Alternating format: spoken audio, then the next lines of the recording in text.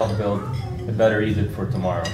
So as we go through what we have our program tonight, hopefully you'll get to see the projects that we've identified and we have been working on, and hopefully you can give us your support and your interest. We're really the main goal tonight. Hi. That's our main goal.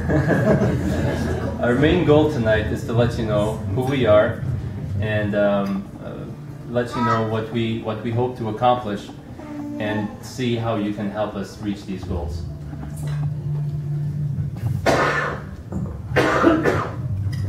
So our organization is really started through the rallies that we had for support of the revolution. A lot of us didn't know each other and met for the first time just a few months ago. We were united by one common thread of wanting to see Egypt become a better place.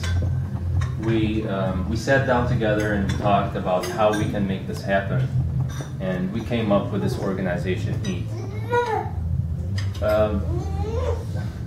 EAD is really a culmination of many thought processes and many ideas, and what we're trying to do is to channel these ideas and these energies into tangible and project that we can execute and we can build upon.